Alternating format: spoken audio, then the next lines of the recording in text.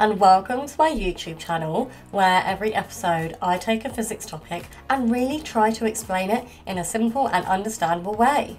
Now, some episodes are just going to be fun physics facts, but most I'm going to try and tie in to the current school curriculum. So when that's the case, I'm going to put the key stage in the episode title.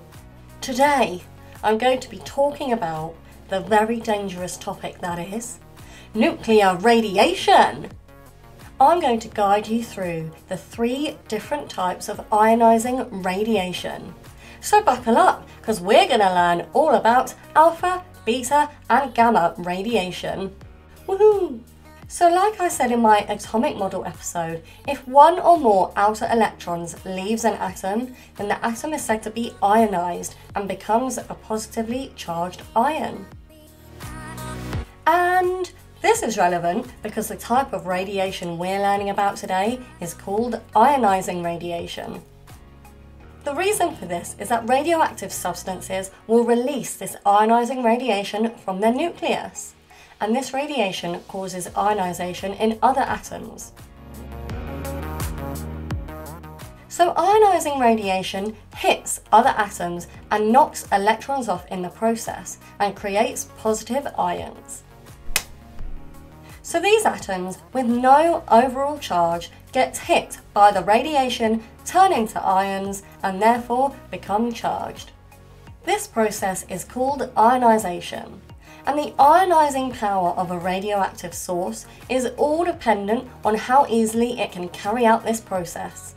The further the radiation can penetrate before hitting an atom, the less ionizing it is, because it's done less damage along the way. That's enough background for now. Let me talk you through the 3 key players when it comes to ionizing radiation. For the first type of radiation, we have alpha particles. Alpha radiation. Now here's the big dog, the main man, the alpha of the pack. Alpha particles are made up of 2 protons and 2 neutrons. Does this sound familiar to you? Well, this formation means that alpha particles are helium nuclei.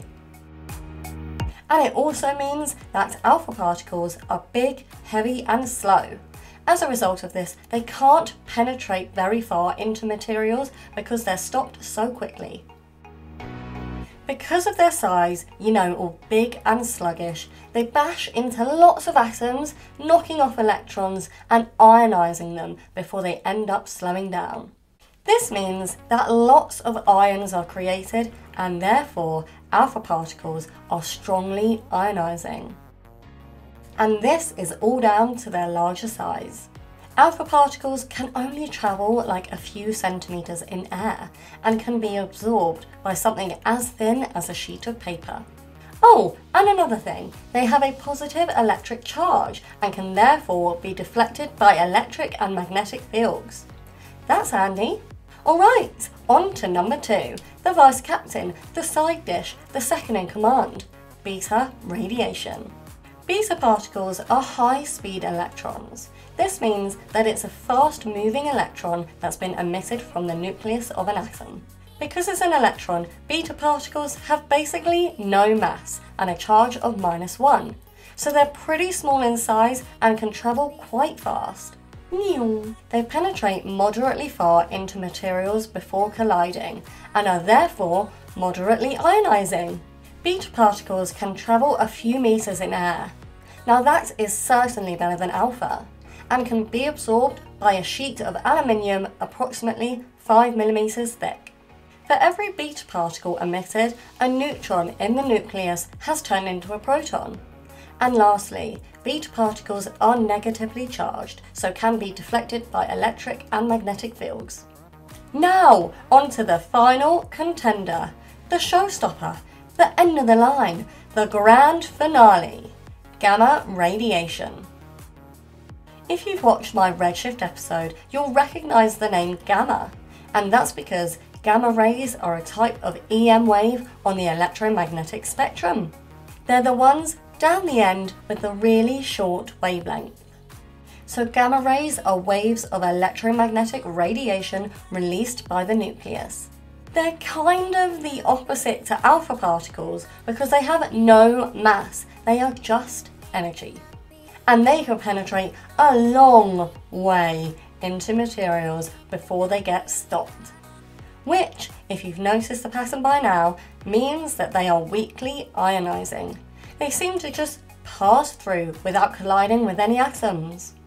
But it's radiation, so we do know that eventually they make some contact and do some damage.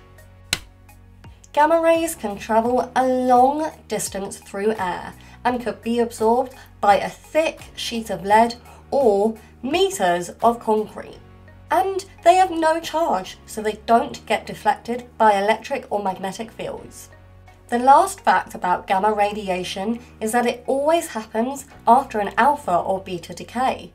They're never just emitted by themselves. They don't like to be the lone wolf.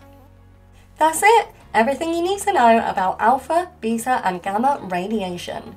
So it's kind of a scale, starting with alpha being the largest and the most ionizing, through to beta, which is smaller and moderately ionizing, all the way to gamma, which has literally zero mass and is the least ionizing. Thank you for listening. I hope you enjoyed it. If you did and you want to learn about other cool physics facts, then please like and subscribe and watch all of my other videos. And if you want to learn about a specific topic, please leave a comment below and I'll try to do a video for you.